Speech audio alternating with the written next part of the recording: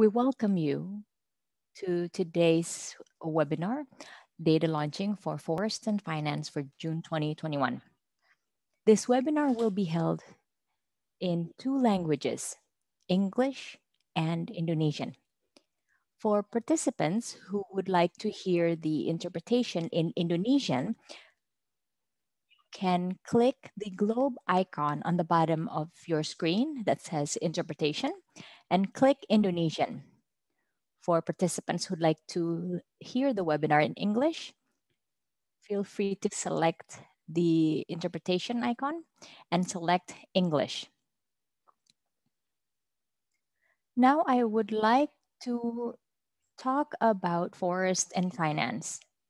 So this is an initiative supported by a coalition of several organizations, which comprises advocacy, campaign, and research organizations, namely Rainforest Action Network, Tuk Indonesia, Profundo, Amazon Watch, Reporter Brazil, Bank Track, Sahabat Alam Malaysia, and FOE.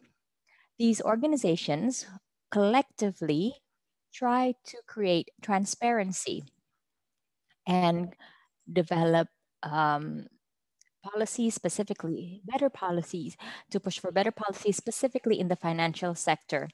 And we hope that financial institutions can prevent the operational activities of their clients that will create risks to forest and the environment. This coalition this platform was established in 2016 as a way to spotlight the financial sector's role in deforestation and rights violations.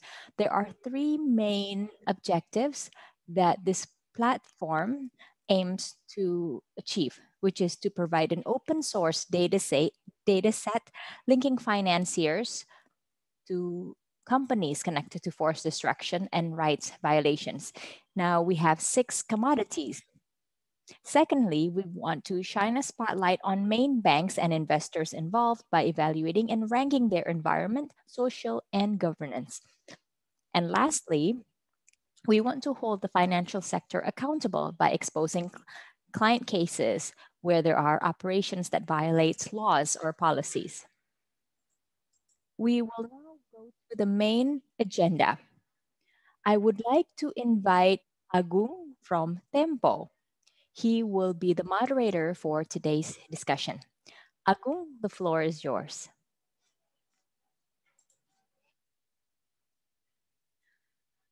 Thank you very much, Linda. Hello, my name is Agoeng Wijaya. I am a journalist and I will be helping to facilitate today's webinar. We've heard earlier from Linda that today's topic is very interesting. It's very relevant in our lives to continue to create prosperity, improve welfare. However, there are risks. We create risks not only to the environment, but also to our interhuman relations. With many social conflicts that are occurring. In today's webinar, we will see the most updated data and information from the Forest and Finance website. This is a public platform, public data platform initiated by global CSOs from various countries to push for a financial industry that supports principles of sustainability. As we know, natural resources exploiting businesses that affect surrounding communities, they are fueled by capital. They are supported by capital from financial sector, such as banks, investment funds manager, etc. The global initiative to push them to be more proactive in managing the environment, social, and governance, these have all been started for quite some time. In Indonesia, the same issue has been raised from the beginning of the development of financial institutions of the of OJK, sorry, the Financial Services Authority. Now, we have a number of panelists here representing CSOs that have been overseeing this process, creating indicators and criterias, and also developing the ESGs, helping to contribute to the ESG sector. First of all, we have Ambarsari Dwi Cahyani from Responsibank. Hello, Ambar. Later on, we will hear from the Forest and Finance Coalition. We have Merel Vandermark. Hello, good afternoon, Merel.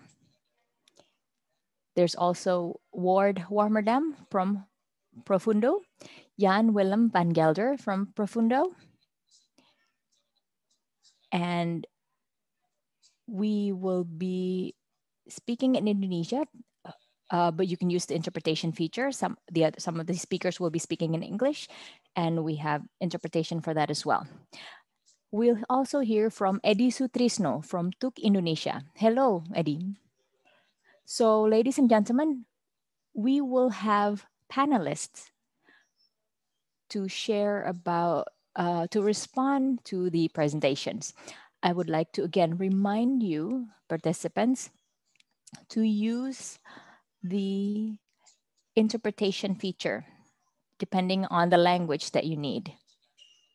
Later on, if you have any questions, please type your question in the Q&A box.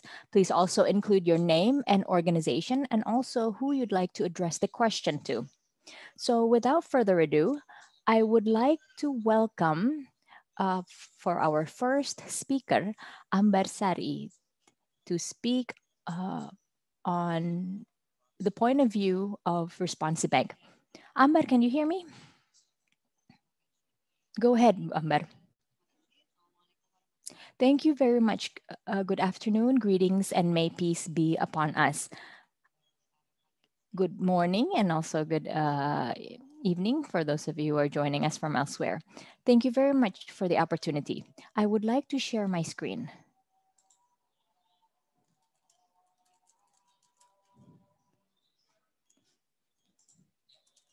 So can you see my screen?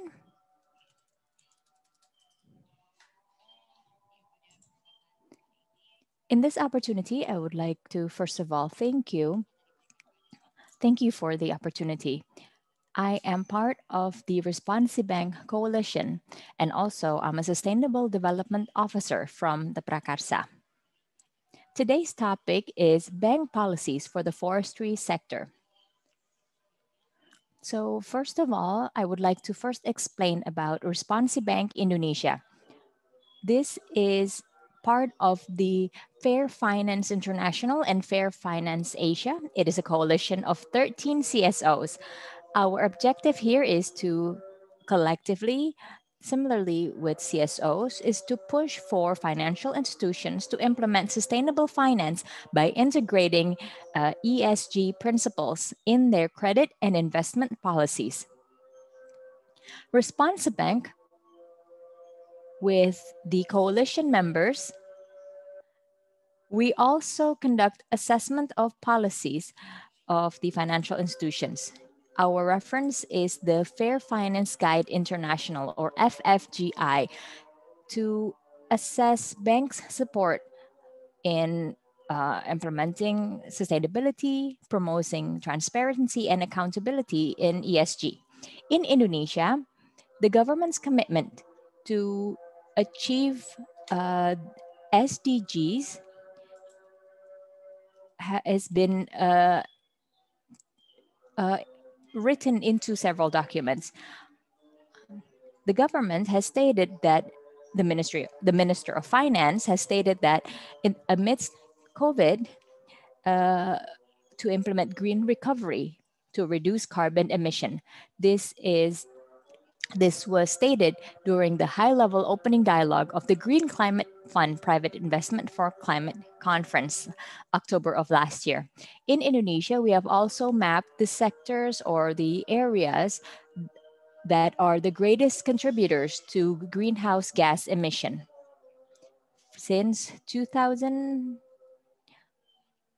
and Indonesia is committed until 2030 to reduce 29% or 41% of its emission conditionally.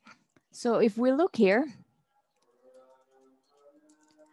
uh, peat, agriculture, and forestry sector contributes to the national GHG emission in Indonesia.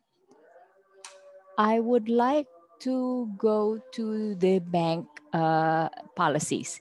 In Responsibank, especially our colleagues in Prakarsa, a number of researchers have done assessment on bank policies in pushing for sustainability. There are several themes in this assessment. There are several themes that we can see here on the screen. There are cross-cutting themes, sector themes, and also operational themes. Forestry is in the sector themes. I would continue by explaining about the forestry element in the FFGI method. There are 14 points here, which I have summarized here. And we can see which are the most that the financial institutions have to push for. First of all, companies have to prevent negative impacts in HCV areas and HCS or high conservation value areas and high carbon stock areas. Companies must also prevent the use of timber that is illegally logged and traded in all of their timber supply chain. Companies must limit the use of chemicals and the pollution of soil, water, and air. Companies must respect the rights of local and indigenous communities. Companies must prevent conflict on rights to land and obtain resources through FPIC processes. Certification for production and plantation. They have to have certification for production and plantation forest in their timber supply chain. They must also provide information on forest to the Carbon Disclosure Project's forest program. They have to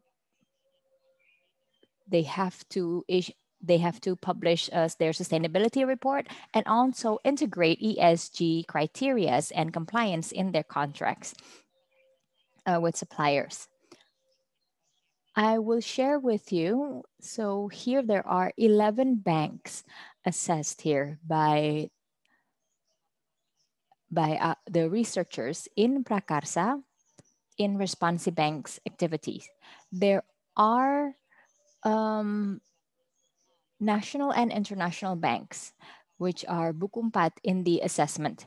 So here, I will share with you the 5 major banks. So first with BRI. From the documents that we have reviewed, published by the banks, so this is an assessment. We're conducting assessment based on what the financial institutions have published. BRI has a policy for providing loans with certification of environmental impact analysis and environmental management. BRI will not provide credit to businesses that degrades the environment, national parks, and World Heritage, and it will not support financing for activities of land acquisition through violence. BRI has developed a policy that is environmentally friendly for the palm oil sector. Here in our assessment, we stated that BRI's efforts must be appreciated.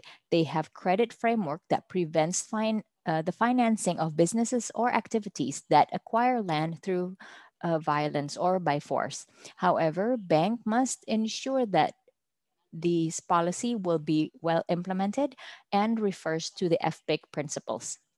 With Mandiri Bank, we have noted a commitment from the bank to become one of the pioneers of environmentally friendly bank. The bank has a policy to provide credit for businesses that are environmentally friendly and are committed not to provide credit or loans to businesses that degrades the environment, including that threatens cultural the culture, flora, and fauna, protected species. And we've noted that this has to be appreciated. There have been progress from this bank to create these commitments. However, the bank must also explicitly include in their they must explicitly include this in their investment policies and also investment implementation. The next three banks, these are national banks, Buku 4 banks.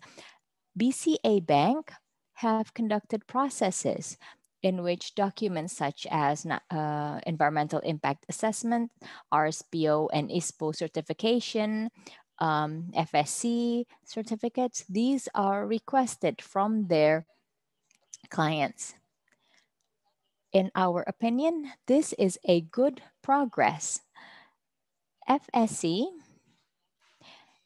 is stated as a document required to help assess the financing process with BCA. Banks must push for the implementation of policies in the forest and land sector. For BNI, we only see that clients in the furniture industries, these are the ones that are included in BNI's policies in which they have to meet the eco-labeling and timber legality assurance system requirements. This is something that has to be appreciated. However, bank must also ensure that the forest and land sector policies cover greater area. For CIMB Niaga, they have done preparations. They have prepared for mitigation in the forest and land sector. However, the bank does not have explicitly stated in their policies to anticipate the risks. It's not in their investment policies. And the bank says that this is going to be started in 2020. So we hope that the bank can ensure that this commitment it will be explicitly stated in the bank policies. From the 7 national banks assessed, two of them do not have specific statements for the forest and land sector. That's for the national banks. And because I have limited time today, so in conclusion, just very broadly, in conclusion, the government is committed through their development documents and as stated by the Minister of Finance, committed to reduce carbon emission, to achieve climate resilient nation. However, the forestry sector contributes to 40 to 50% of the national greenhouse gas emission. National banks has begun to show commitments towards green or sustainable finance. However, this must be explicitly stated in their policies or implementation of their investment and has to be done in a strict manner. And CSOs will continue to monitor and push for the implementation, to improve the implementation. So that is my presentation. Thank you very much.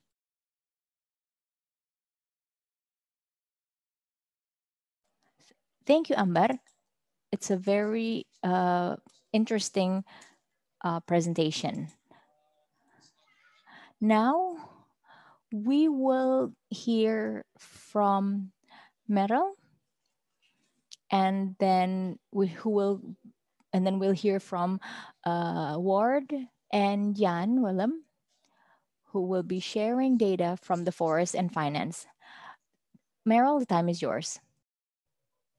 Thank you, Mas Agoeng, and greetings to everybody. So today, or actually yesterday, we launched a new website for the Forest and Finance Coalition.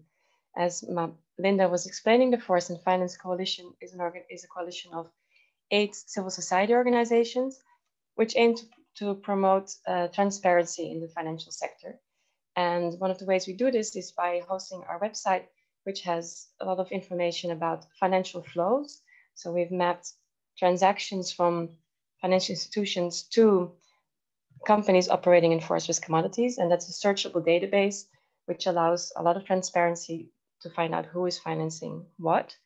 We've also done a detailed policy assessment, which, since we are a coalition that focuses explicitly on forests and human rights related to forests, we have 35 criteria for this assessment. But otherwise, it relates very well to the assessment that the Forest Finance Guide is doing. And on our side, we also have a section that documents all the impacts, the social, environmental, and governance impacts that part of this finance to the forest risk commodities is causing. So I'll show you some of the new features of our new website. We had a website before, of course, but we have changed it a little bit to make it easier to search and to have a better understanding how these impacts and policies are connected.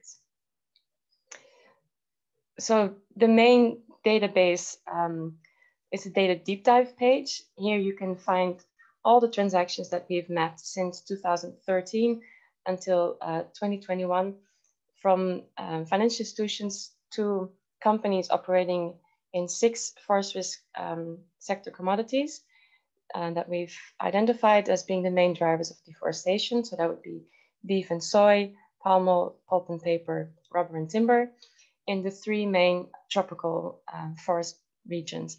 So Southeast Asia, the Congo Basin, and the Amazon Basin. Now, in this data deep dive, we have up to 10 filters, which you can use to select your search. You can search by holding group, by subsidiary. You can search by financial institution, by the sector, by the region where the activities are taking place, or by the region or country of the financial institution, among others. The results will be returned in the form of a table, which has every single transaction that was identified for your specific search. And then on top of the table, you have an overview graph with 2 tabs, one for the top investors and one for the top creditors that were identified for your specific search. You can download the results of your search if you would like to do more analysis of the specific transactions, for example.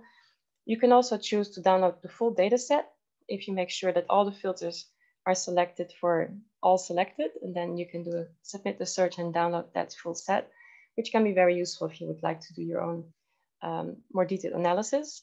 And you can create a link to your specific search, a URL, which you can share with colleagues, or you can use, for example, if you would like to write a blog and you would like to reference a specific search result. The data deep dive has a lot of detail though, and sometimes it's a bit maybe too much. So we also have a quick view search page where you can get a nice overview of how the financial flows in general go. So on this page, you have to choose if you would like to do a search by credit or by investment, and then you can choose 2 variables, and the results of this search will be shown in a tree map, which is covers the whole universum of our data. So for example, in this case, we've done a search for credits and then with a subdivision by sector and by finance type. So the first result shows you the subdivision by sector. So you just looking at this, you can quickly see that between 2013 and 2021, 2020, this has not been updated yet. The vast majority of the finance went to 3 main sectors, pulp and paper being the one that received most credit, and then followed by beef and palm oil. And you can see, for example, also that the timber sector, we've identified far less credits for that sector. Now, if you click on any of these blocks, for example, you could click on the soy block, it would open a new tree map, and there you would see the subdivision by finance type. So in this case, for example, it would show you that most of the credit provided to the soy sector is done in the form of corporate loans. Underneath this, you'll find a table which has the aggregated values of the finance provided per financial institution. So Banco do Brasil, for example, is the top one, followed by Bradesco. These are Brazilian banks. They've provided most credit overall. And you can also compare the policy scores that they have received for the different sectors. So it's also an easy way to compare how good the scores are and compare how exposed these specific financial institutions are. Below on the slide, it is pasted on the right-hand side, but on the website you will find it below, are quick links that will take you to other parts of the website. For example, other search parts, but also to the bank profile pages and to the policy assessment. So you can quickly surf between the different parts of the website and complement information for your search. Another search option that we have is the compare the banks option. So here you can choose the financial institutions you would like to compare, and then it will give you the results of their total finance for the time frame that you've determined, with a breakdown by sector. So each color is a different sector. For example, the red color here represents palm oil and the orange represents pulp and paper. So you can quickly see that from these 4 selected Southeast Asian banks, Maybank, which is the bottom graph, is the one that has provided most credit, followed by Bank Mandiri. And in general, like Maybank and Bank Mandiri, for example, provide more credit to palm oil, whereas in the case of BRI, it has provided more to pulp and paper sector. Again, like on the previous page, below that you will find a table which has the aggregated amounts for the specific banks and the policy comparison. And you can see how they score, for example, on their policies for palm oil. Then there is the policy assessment page. On this page, we provide an overview of all the 54 financial institutions, both bank and investors, that we have assessed. And we will first, in the first column, you see a weighted total. So you can quickly rank them on their overall score. You will see again the total credit and investment that they have provided to forest risk commodity companies since 2013. So this gives you an idea of how exposed a specific financial institution is. It has the headquarters, and then you will see the policy scores for each of the 6 sectors that we have identified. So the policies are not always the same for the different sectors. Some financial institutions might have a good policy, for example, for the palm oil sector, but then that doesn't apply to the timber sector, for example. So it's important to look at the different sectors and how they adapt their policies to that. If you click on any of these financial institution names, it will take you to the profile page of that financial institution where you will find more detail. So for example, in this case, you will see the top 5 forest risk clients. For many financial institutions, you will also find the top 5 investees, so the main companies that they've invested in. And we have marked with a red dot those companies that are particularly controversial, for example, because they've they were the subject of an RSPO complaint, or because they have been receiving a lot of bad media, or for example, because the Forest and Finance Coalition has published articles or reports about them documenting social, environmental, and governance impacts caused by these companies. Below those top 5 clients and investees, you will again see the average policy scores together with a weighted total. And you will find more detail below on the average scores per sector. And at the bottom, which again on the slide is pasted on the right-hand side for the lack of space, but on the website you would find it at the bottom of that, are the detailed 35 criteria that we've used for the policy assessment. And again, you will see how the financial institution scored on every single criteria for each of the 6 sectors that we have analyzed. And with that, I would like to pass it on to Bart. Thank you.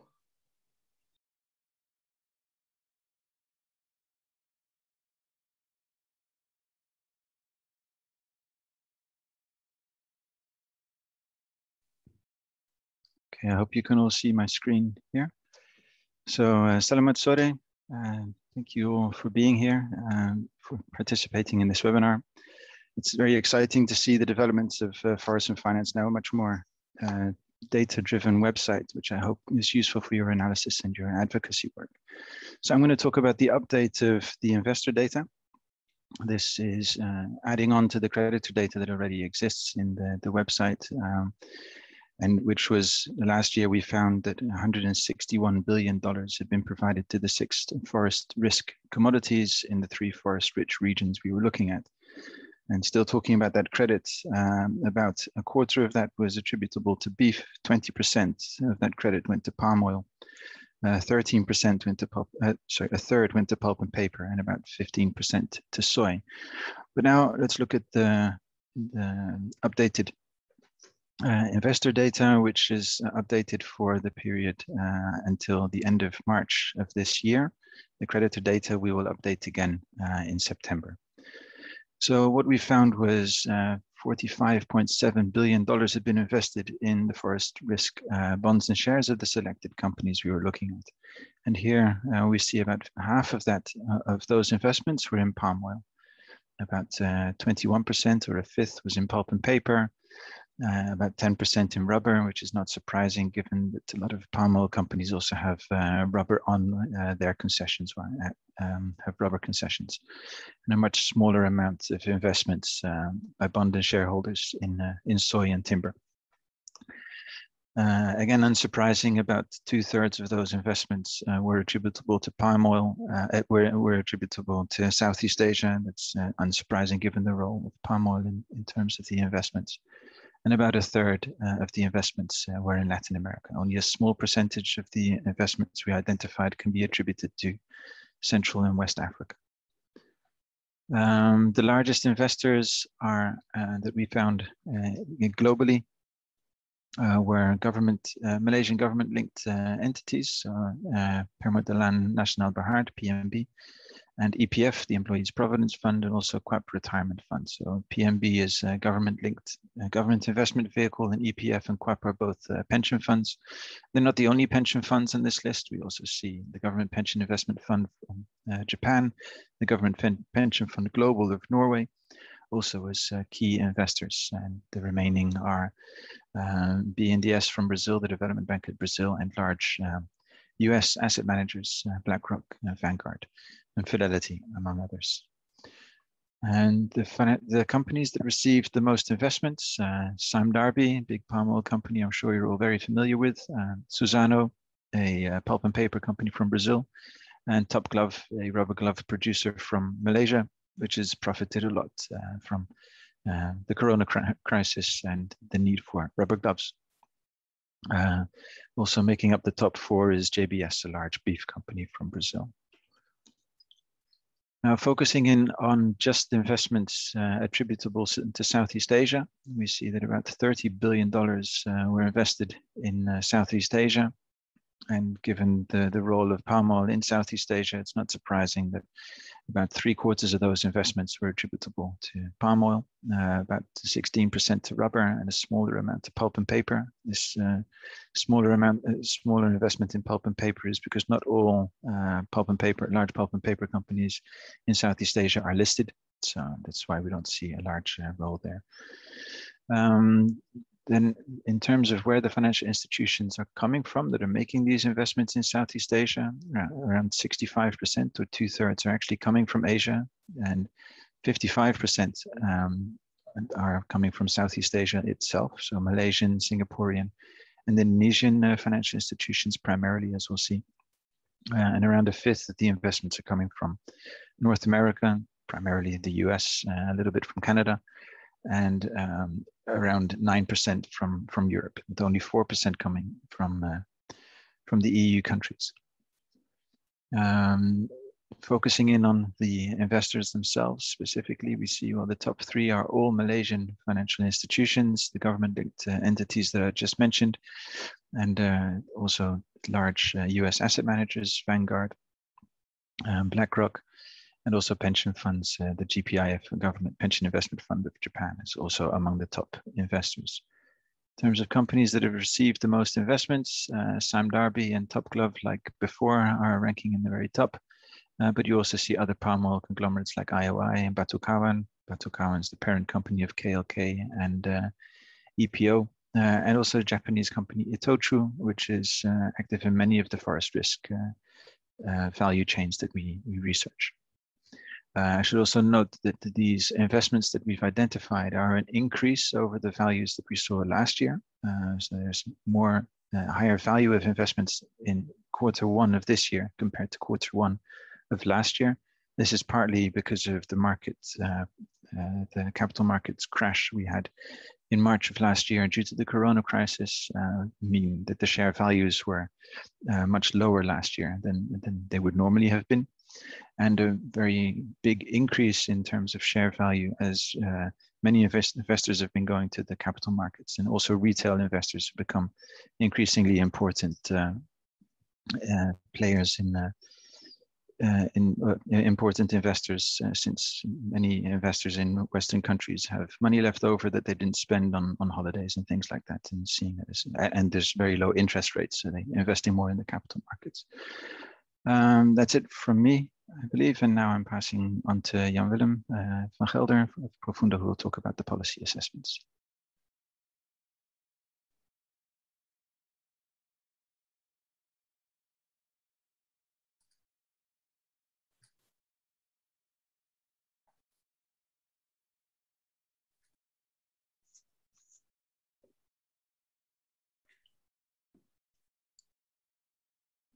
Okay.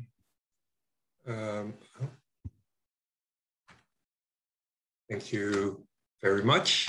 I hope you can all see my screen now. I wanted to explain a little bit about the policy assessment we made based on the analysis of financing and investment data. We have identified the main financiers, not only investors, but also banks. And for these main financiers, we have developed methodology to assess their policies. This methodology is very much comparable to the methodology just explained by Responsibank, the Fair Finance International methodology. It has many of the similar elements, but is going into a bit more detailed, specifically on issues related to forest, to deforestation, etc. It is based on international agreements made by the United Nations or the International Labour Organization, and also on best business practices in the community or in the business world, but also in the financial sector. So the no deforestation, no peats, no exploitation policies, the principles for responsible investment, the OECD guidelines for multinational enterprises, etc. So based on these international agreements and international best practices, we have selected 35 criteria in 3 categories: environment, social, and government. So the environmental criteria look at deforestation, water, about high conservation value forest, about protected areas, etc. The social criteria look at human rights, especially of indigenous communities and other local communities affected by forest operations, and labor rights of people working in these companies. The governance criteria deal with transparency, corruption, and also the instruments which are used by financial institutions to assess if companies meet their criteria. So these 35 criteria, we have assessed the policies of, for now, 54 most important banks and investors, and we assess them separately for each of the 6 main forest risk commodities, which are already mentioned a few times earlier. So that is palm oil, that's rubber, timber, pulp and paper, soy, and beef. And for each of these commodities, we have looked at what are the policies of these financial institutions when they are active in these sectors, because that can be different per commodity, what their policies are. And we have also looked at their policies for credits and their policies for investments, which can be also different. So assessing that separately, we came to scores for each of these 6 commodities, for each financial institutions, and then we combined these scores or for the 6 commodities, depending on how the banks and investors were exposed to these different commodities. So if a bank is big in palm oil and only small in timber, then its score on palm oil counts much heavier than its score on timber in the aggregate total score for these financial institutions. So, yes, this leads to an overview like this, whereby I need to say that the basic score we gave for each criteria was either a 0 if it is not included in the policies of the financial institution, or a 10 when it's completely covered, and also focusing not only on the company invested in, but also on the suppliers of these companies, and 8.5 as when the criteria is included in the policy, but the financial institution makes some exceptions and does not, for instance, cover the suppliers of the company they are financing. And because for each score, there is a combination of the policies for credits and the policy for investments, then the figures you are seeing here are not always 8.5 or 0 or 10, but also something in between. So we create scores for each criteria on each different commodity, and then we combine that in an aggregate score for each financial institution. As I said, we have now evaluated the 54 most important financial institutions. On the left side, you can see the scores, the best scoring financial institutions. So these are 3 Dutch banks, ABN AMRO, Rabobank, and ING Group. The Government Pension Fund Global from Norway, Citigroup from the US, and 2 British financial institutions, Standard Life, Aberdeen, and HSBC. So yeah, best scores are from European and American financial institutions. The local financial institutions in Indonesia score poorer. As you can see on the right side, Bank Mandiri scores best, and followed by Bank Central Asia, BNI, and BRI. I have to say, we have not yet assessed all financial institutions in Indonesia. We are planning to do that. We are working on that. In September, there will be an update where we expand the number of financial institutions assessed from the present 54 to 200. And that will also cover more financial institutions from Indonesia itself. So this is it for now. Thank you for your attention. And I think I hand over to Mas Agoeng. Is that correct?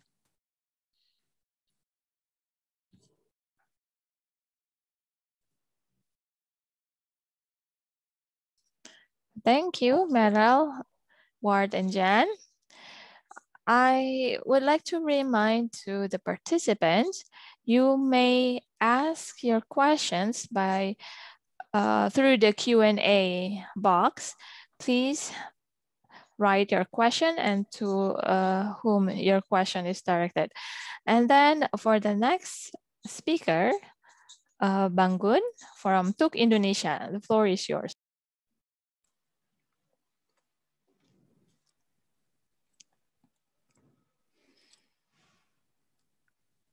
Thank you very much, Agoeng, for your time. Thank you for the time. Thank you to our speakers. We've heard from Responsibank, Merel, Jan, and Ward. As we know, this forest and finance data aims to look at the impact of the financial sector to the investments in various sectors. There are several sectors in Southeast Asia, Africa, and Latin America. And I would like to talk about a case taking place in Indonesia with RGE. As we know, Royal Golden Eagle is controlled by the Sukanto Tanoto tycoon family. This is a very famous family in Indonesia. Their primary product is pulp and paper and palm oil, but in addition, they also have numerous other businesses with very complex structures.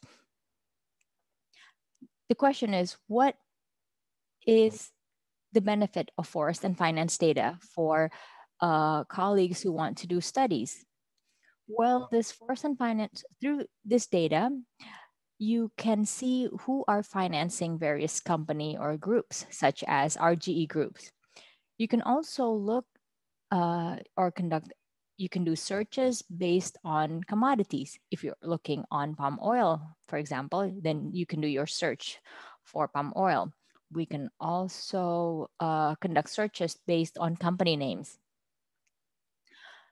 We found that the RGE group has received huge levels of financing from international banks. As I mentioned earlier, this company has pulp and paper and palm oil commodities in very complex group structures. For the pulp and paper structure, they have the April group. For palm oil, they control the sector through the Asian Agri group. These two groups are very well known, especially in times during fires, forest fires. I would like to talk about the impact of the company operations, impact on the environment, social, and governance issues. For the environment impact, the RGE group or pulp and paper, they are supplied by about 16 suppliers with concessions totaling 1.2 million hectares.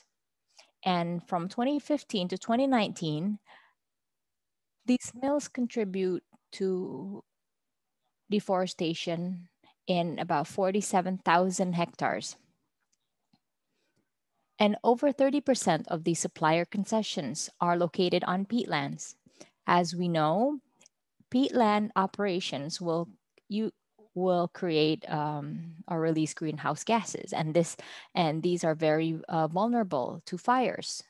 The areas are quite vast, about 55,000 hectares, which burned in 2015 to 2019.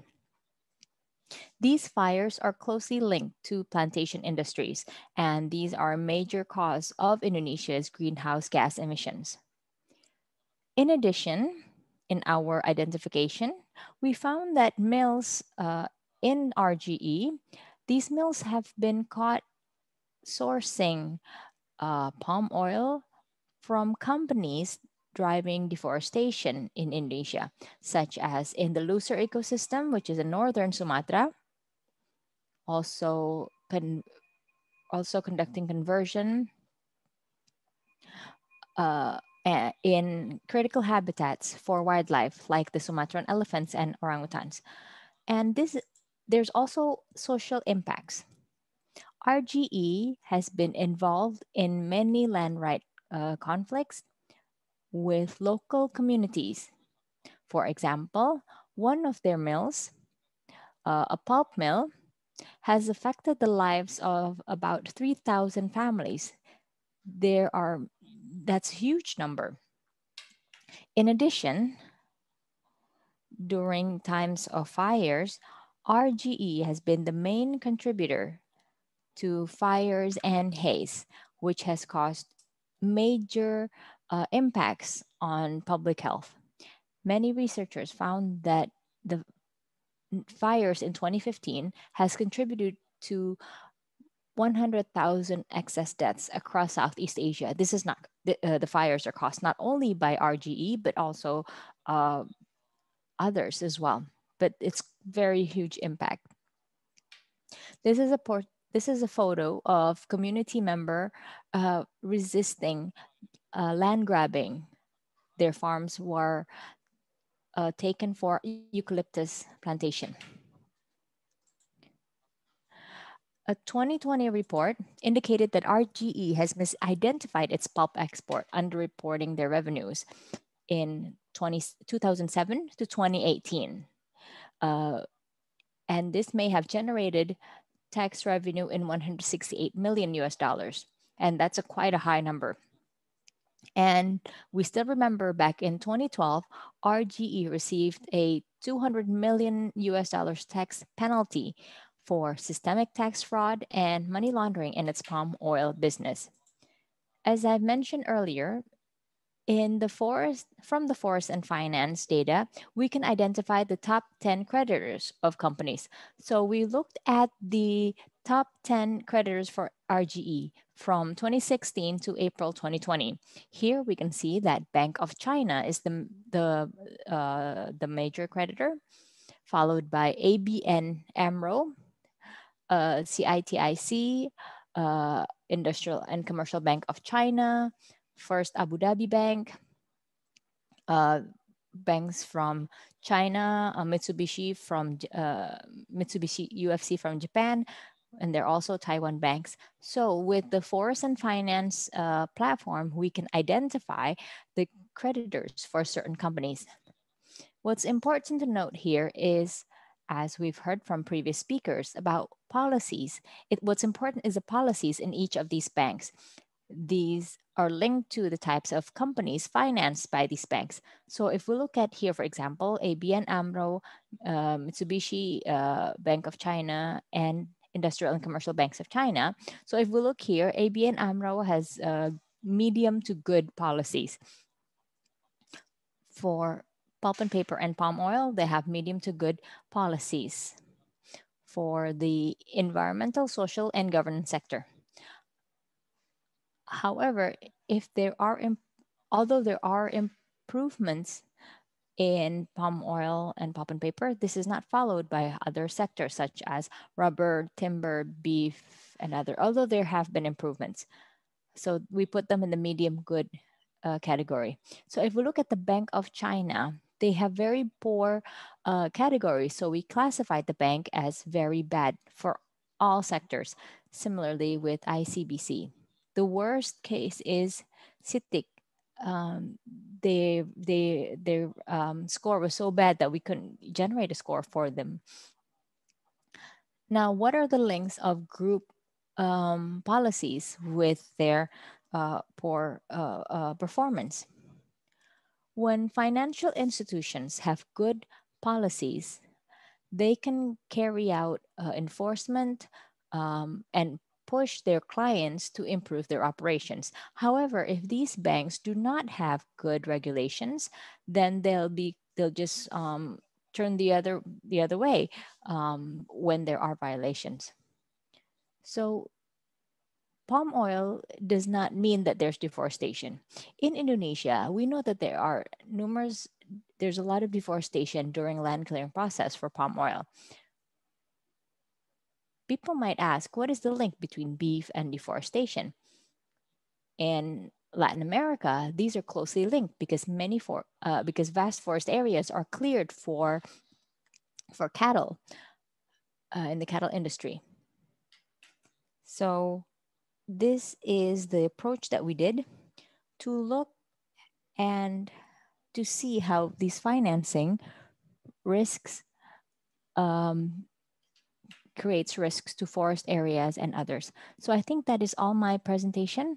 Agung, thank you very much. I think it'll be great if we can have further discussion. Thank you.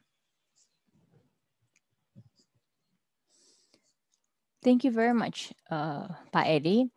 So I see there are some questions, but let's park them for now. And before we go to the questions, let's go to the panelists. Today, we have with us Ibu Tri Mutiari Meilan, Team Sustainable Finance from BRI. Good afternoon, Ibu Tria.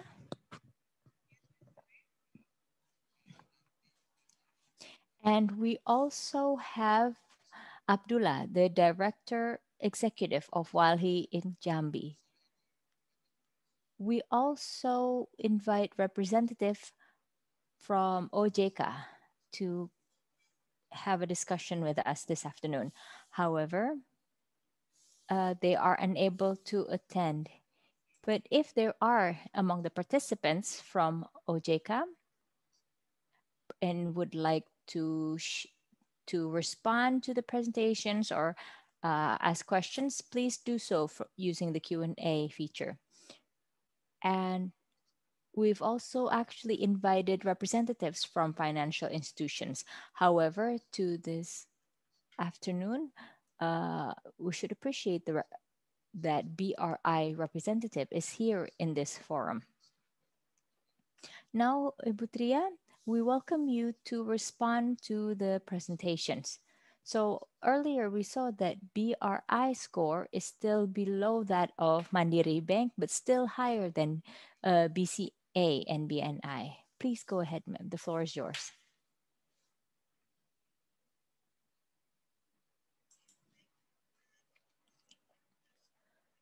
Thank you very much for the presentation that we have heard from the panelists.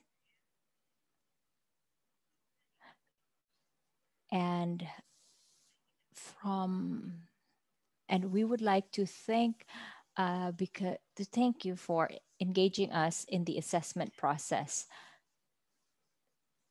as opposed to the previous assessment process. We didn't really understand what it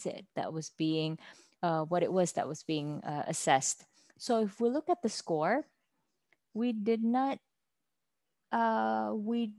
not see the score as something negative, something bad. This instead, for us, this is a motivation for us to increase our contribution or the policies that we need to improve our ESG implementation.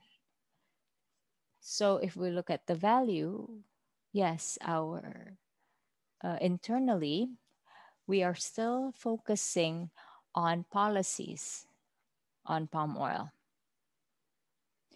We hope that for our next target, we can fill in the gap with other sectors that are the concerns or causing impacts to the environment, such as pulp and paper. And this has significant impact, right? And then as well as timber and rubber. These will be, we will consider this when developing our ESG policies for these sectors.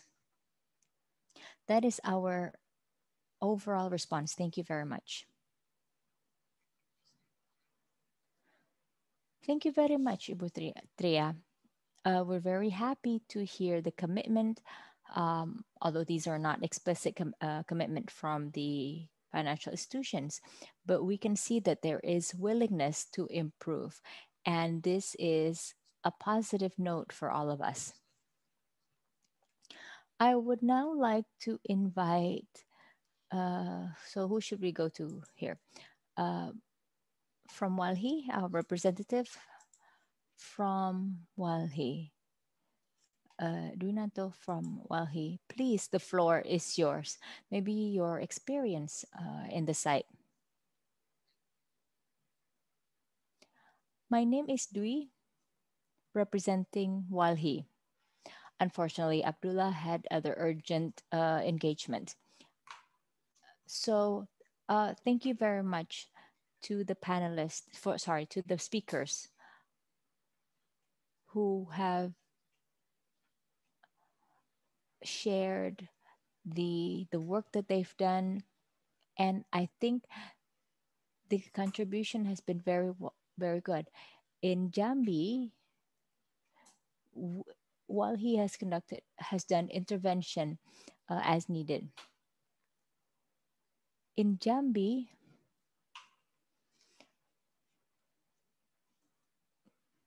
we are just beginning. We try to seek active communication.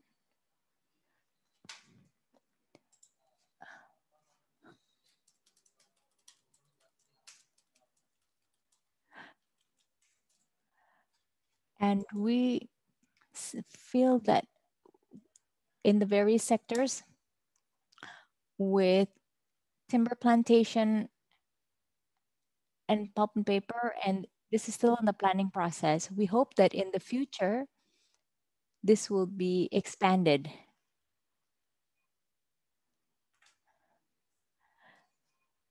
We hope that the activities, extractive industries,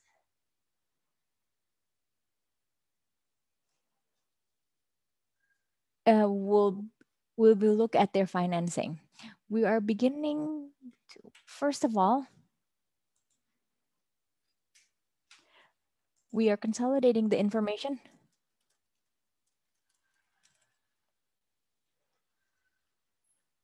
And apologies, the speaker's audio is very poor. But that is all from us. Thank you very much.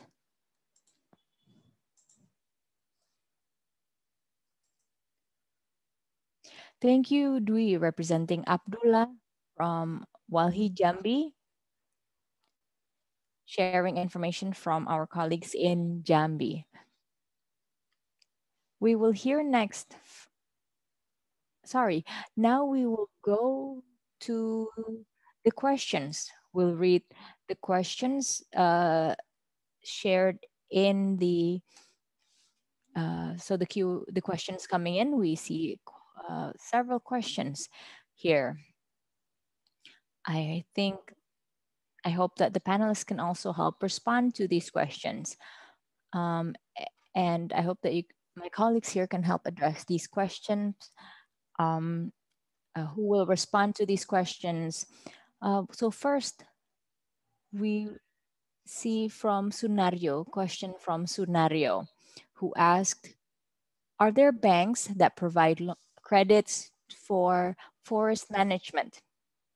According to the news, bank credits require collateral. Meanwhile, forests cannot be used as collateral. So are there no banks providing loans for forest management? He also asked, stating that 50% of bank finances goes for palm oil. And so I think it's not for forest management. So I think our colleagues, Gun, can help address these questions. So this forum, Forest and Finance, it is a coalition and public platform. It is not the name of the webinar. There are also several technical questions, and some have been answered by chat, have been questioned by type, and Merel can also help to explain about the technical aspect, about how the public can use the searches in the forest and finance platform.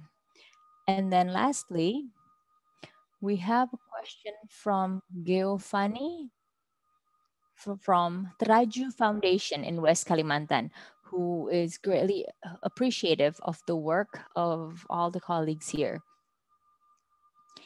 And he said to all the speakers, how do you strengthen advocacy based on the data, the finance data that we have here? So after data collection, and we have conducted the further analysis of the data available in the Forest and Finance platform, how do we advocate for this? How do we use that data to create greater impact for advocacy purposes, whether it's to bank clients, companies, or financial institutions. So I would like to invite Merel, Gun, or maybe Ambarsari to help respond. Maybe Merel should go first. Okay, Merel. So we had the question, as we've read earlier, about the technical aspect of using the search. Please, Merel. So how to use the search in Force and Finance. Please go ahead, Merel. Thank you. So the search in the first place is very useful to identify the financiers that are involved in financing a specific company, right? So if a local community is feeling the impacts of, for example, a palm oil plantation or a pulp and paper plantation that is encroaching on their land or that is causing deforestation, you can use a database and search by the name of that company, or if you can't find it, you can try a search by the holding group company. And then you can identify which are the financiers that are financing, that are putting money into this company and that is causing deforestation. And that's the first step to identify and expose these financiers. Then you can, for example, first start by engaging with that financial institution, write them a letter, explain how you're feeling the impacts by the client that they're financing. You can ask the financial institution to adopt stricter policies and start an engagement. There's, of course, ways to escalate that. Shareholder resolutions, for example, have been quite successful with several financial institutions where shareholders actually pose a question and demand the bank or investor to adopt stricter policies. But that only happens after you create some exposure. And for example, media articles can also be very helpful to make the link between the financial institutions and the impacts that are being felt on the ground, to make sure that there is a very direct link. It's not abstract. So I think that's ways in which you can use the results of the search. You can also search for the policies, which is very useful to either identify if the financial institution has very good policies. Then you can say, look, you're breaking your own policies. You should not be financing this client. And you can ask the financial institutions to stop financing or to impose restrictions on their clients. Or if the financial institution has very bad policies, you should, of course, hold them accountable. Like, your policies are not protecting against these impacts. You should adopt stricter policies because right now you're causing human rights violations and deforestation. So these are some ways in which you can use the data from the database for advocacy campaigns.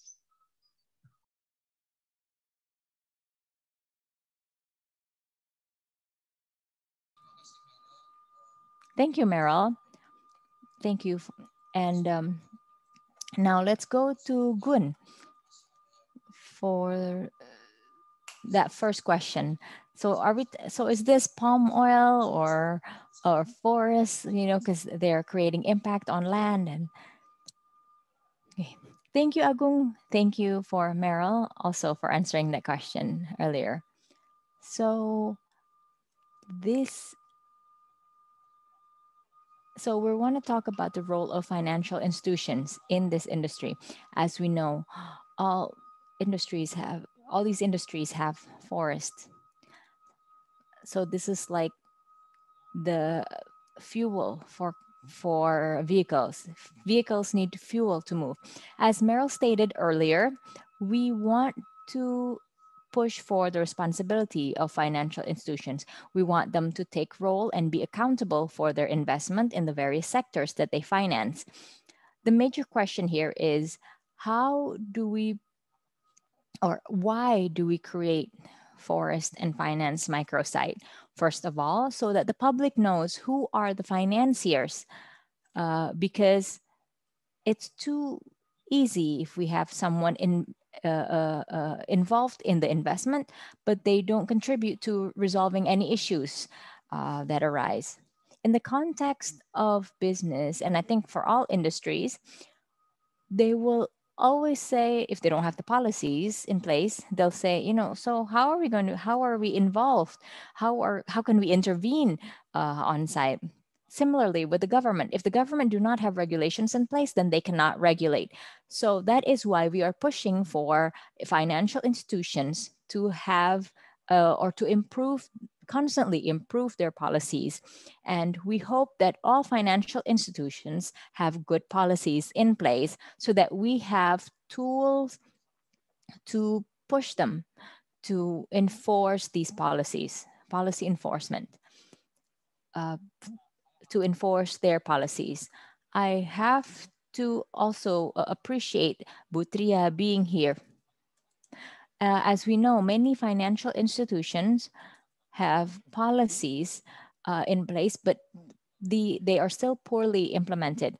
This is our duties. OJK should be here, and it is their role to regulate, and so that we can create room or space for discussion. If we look at ABN AMRO, they provide space for discussion with civil society. And if we can have that, that will be good for us to feed information to our colleagues in financial institutions. That's what we do in TUK Indonesia, and our colleagues, we feed them with information so that they know, so that they get information. And so, I mean, it's difficult for us to get them to act if they don't know how to act. That's what we need help with from CSOs as well. If we have information, if we know these financial institutions or their clients are involved in these violations, we should feed them with that information. And then, apologies, this interpreter cannot hear the speaker's voice. Okay, it seems that there is, I think, Gun's video. Okay, so that financial institutions, and we know that, as we know, long before, deforestation in Indonesia is created by palm oil industries. We cannot separate, we can't just say this is palm oil, this is deforestation. It's no secret that the speed of deforestation in Indonesia, this is caused by these industries. And as I mentioned earlier, in Indonesia,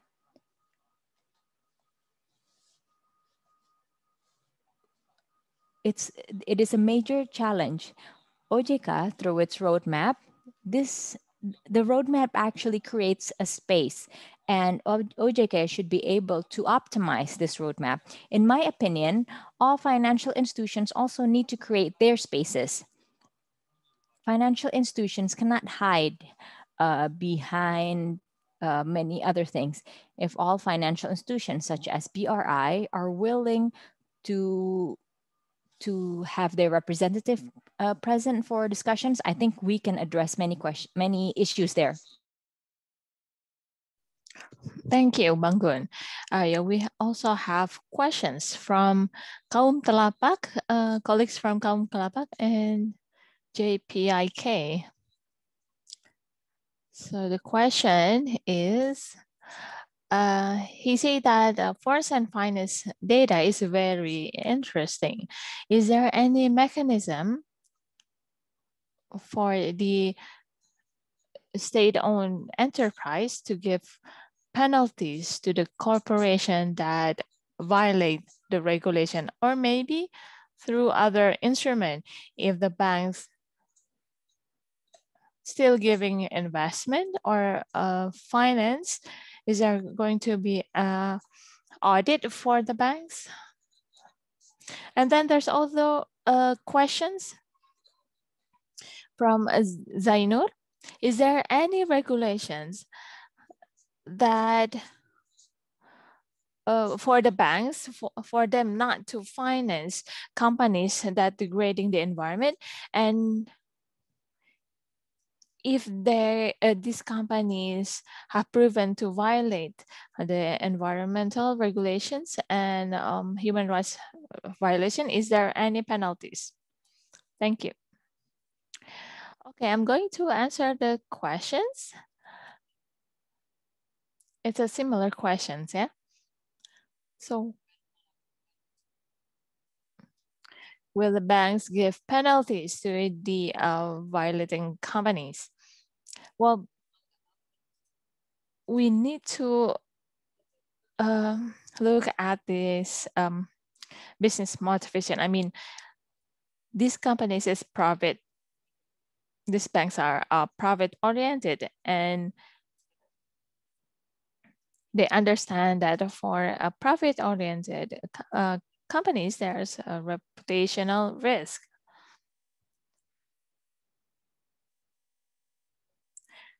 At current times, governance, especially those related to the environmental and sustainability issues, has become an image of themselves. So finance sectors should also consider that. I agree with Bangun. He said that banks and when we doing our advocacy, we can use this data provided by the FNF, and we can also communicate if we see there's something is not right between the implementation and the policy. We can report that. To whom do we report this? The first is OJK. OJK need to know the implementation is not aligned with the policy.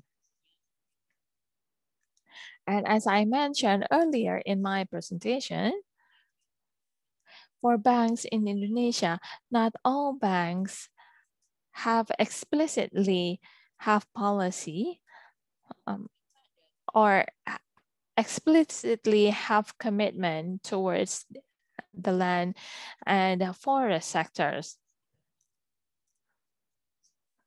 They may have the policy in the sustainability and annual report, but when we look at the policy between the debitor and the creditor, it doesn't explicitly say so.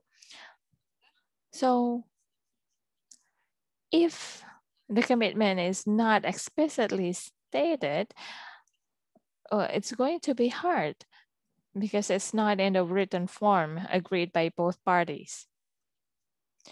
So I think we can use this data to push for, I mean, we can use this trend to push for the deforestation issues and green development issues, sustainability, finance issue, using the data from the forest and finance. We need to use this and use it as our advocacy. We have Tria here, and it shows that a good progress.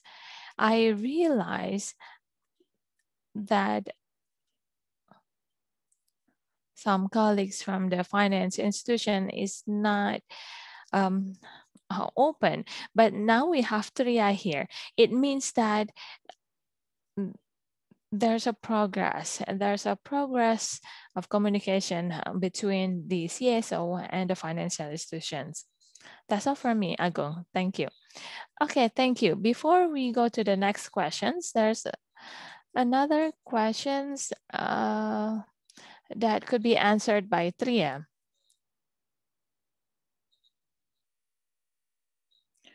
The question is how banks can capture complaints from the community. Is there any grievance mechanism, or is there any like complaint committee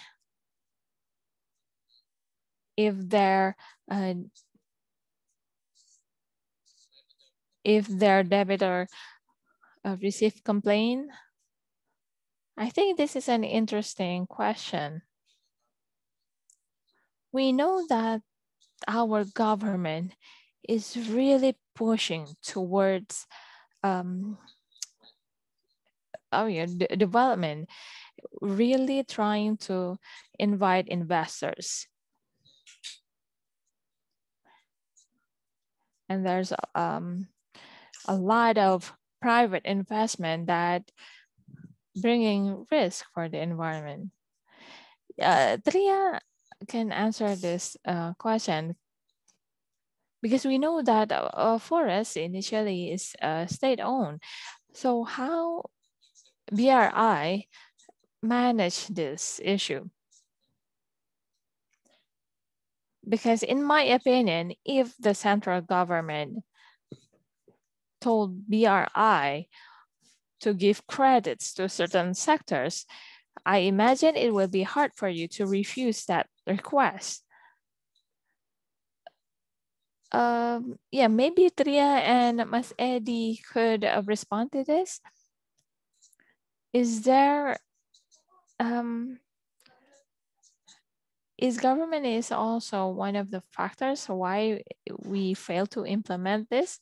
But Tria, are you still here with us? Yes.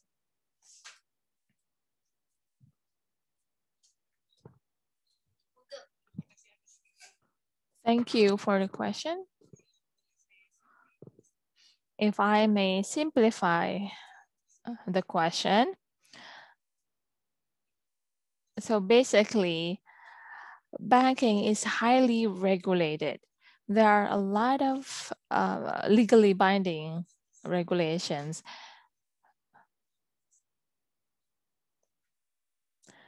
And we have internal or external regulations. We also have audit that conducted regularly, both internally and externally. So cases like your questions is beyond my control, but I try to answer that. The process for credit approval has been done, and by implementing the sustainable banking, we will consider the ESG risk in our credit distribution. I cannot say that we have 100% implement this sustainable development, because we are progressing gradually, but we are moving towards that. We are trying to have the same standard amongst all banks. So I think regulator of the government is the one who have a role here. Thank you. Mas Eddie, do you have a response or comment? Can you highlight the question? Okay. Let me repeat the question. Okay, like a Bank of China, they become the they expand here and become like a representative for China investment. And we know that the government of Indonesia are trying to attract investment. However, this investment could be risk for the environment, and they could be a threat for the environment. And how about the implementation of ESG in Indonesia regarding to this investment and banks? Thank you. If we talk about Jimbara, they have a clear regulations. There are a lot of regulations. There's a law for the government-owned enterprise, etc.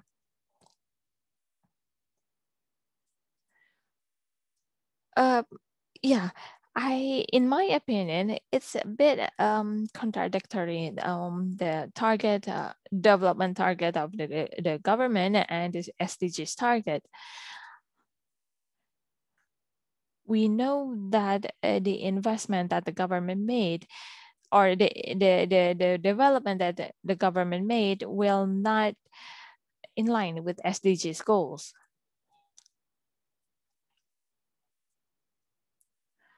So for colleagues in Jimbara banks, what I think we need is consolidation.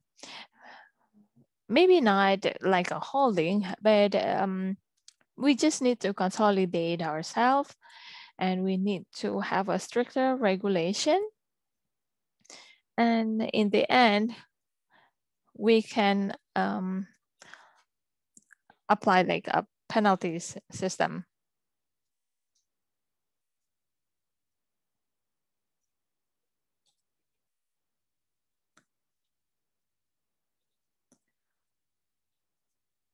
So we hope that from the law enforcement or those who have the authority,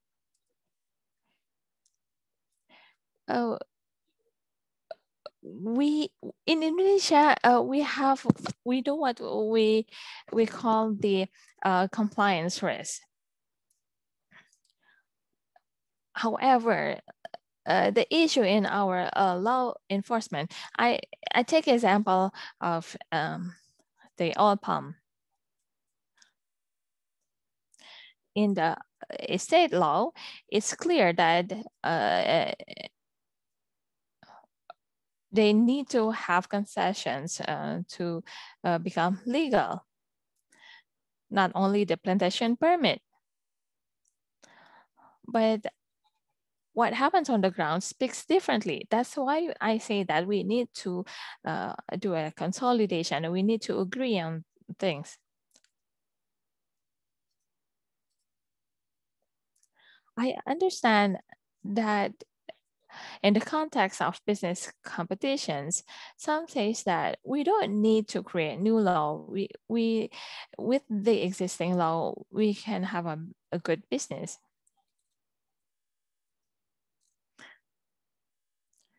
But however, we need to push for improvement. And this is exactly why we do this Force and Finance initiative. We want to see how this regulation and policy implemented on the ground. The highest sanctions that can be given is only like a warning from OJK. However, we consider this is not, it doesn't have a strong effect. In 2019, we have lost so much, and I think it would not be fair if the financier did not get any penalties. OJK mentions about first mover, but we don't see the first movers really move. BRI is one of the first movers, and I hope that BRI can take leads in this movement. Thank you very much. Okay, thank you, Bangun. For the last question, I think it can be answered by Willem or Merel or Ward. The question is, can you explain further why CITT, or maybe the participant meant city, why city receive a poor score? Thank you. And then the second question, what about the companies that has not yet listed? So maybe colleagues from Forest Finance can respond to these questions. Merel or other colleagues?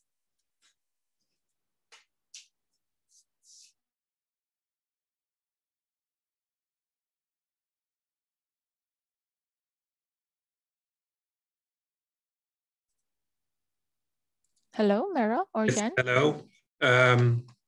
I could try to answer. I don't know the first question. Which bank was actually mentioned there? Citigroup from the US, or?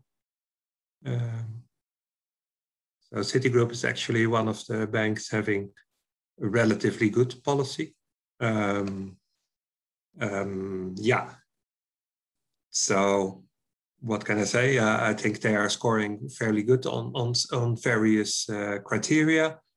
Improvements are possible both by adopting more criteria, but also extending their due diligence when it comes to checking their criteria to not only the companies they are financing directly, but especially also the suppliers of these companies. Many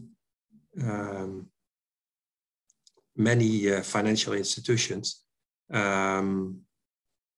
forget to make that into their policies, and we all know that in these forest industries, suppliers play a big role, and it's often it also brings the question to the unlisted companies. Suppliers are often unlisted, supply to bigger companies in the who are listed on the stock exchange, and it is important that these supply chains are checked very well, and that there is an effort being made to make sure that deforestation is stopped in these supply chains, that human rights are respected there.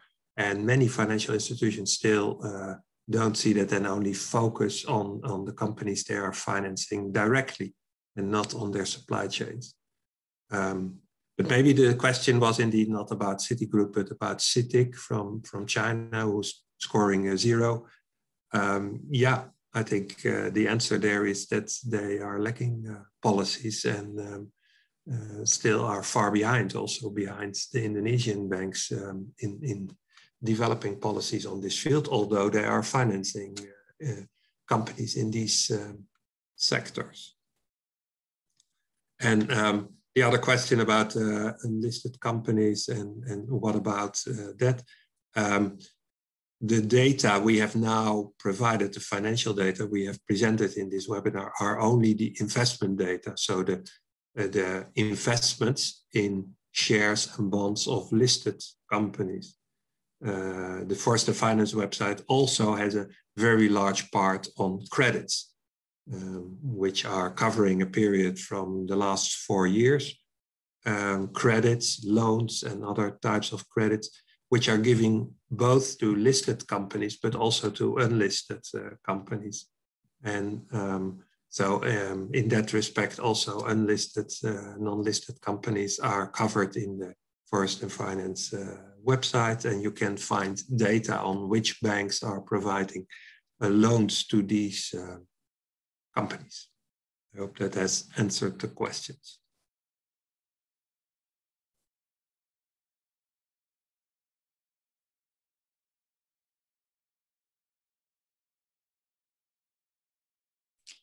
Okay, thank you for the response, Ian Willem. It's already 1.5 hours. There are some questions. And based on that questions, we can see that a lot of people pay interest to our topics. We have the data from the Forest and Finance, and they also conduct assessment. They engage with banks in their assessment process. And I think this is a good, not only control for the banks, but the public can also use this data to also monitor the implementation of a good governance and a good environmental policy. I will not make any conclusions on our discussion. As a reporter myself, I'm really interested to see what we can do together further.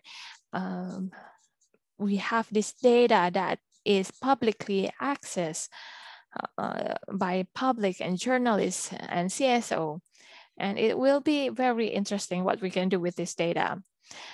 I will end the discussion session and I will give the floor back to Linda. Thank you so much, Mas Agoeng, for moderating our discussion session. And I would like to also thank all the speakers and panelists and all the participants that joined with us in this webinar. On behalf of the organizer, I would like to apologize for